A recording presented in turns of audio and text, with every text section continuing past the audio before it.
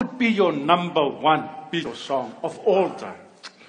Well, I think the one is when they will start to split up. They have an argument. That was my favorite song. Argument was between Paul McCartney and John Lennon. Yeah, all because he was going out with Kawasaki. You remember that one? Remember that? And what was the song? Was I Hate You.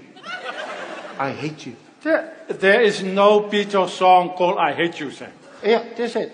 What? Number one for a long time, huh? Okay, so how does it go? It goes, I hate you. You make me sad. You make a good time.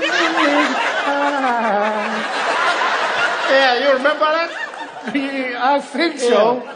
Paul McCartney wrote the verse, but the chorus was written by John Lennon, because he was in denial. He didn't like all the things they were saying about his girlfriend Suzuki. Yeah. So he wrote the chorus. So what did he sing? He sang na na na na na na na na na na. I hate you. Yeah. Yeah. I remember that, man. Yeah. Sad day, that one.